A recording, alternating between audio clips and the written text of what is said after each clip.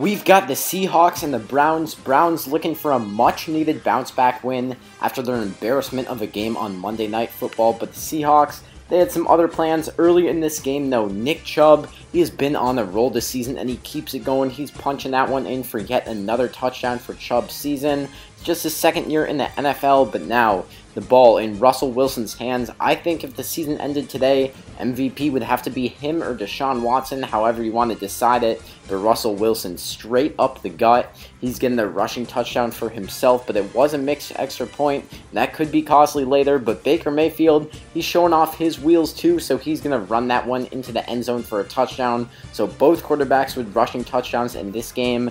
Now it's an 8-point Browns lead. Baker with the ball again. He's trying to extend this lead.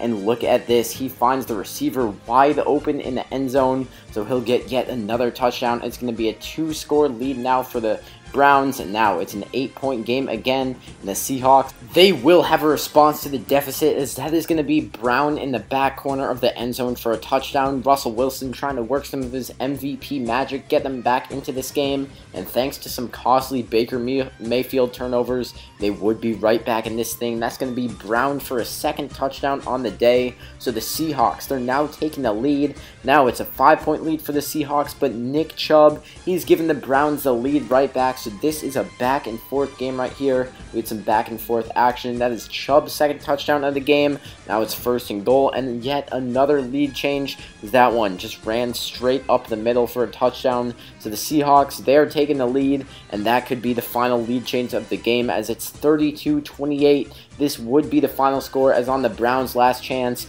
it is slipped out of the wide receiver's hands. Can't fault Baker for that one, but still a pick, and that would be game.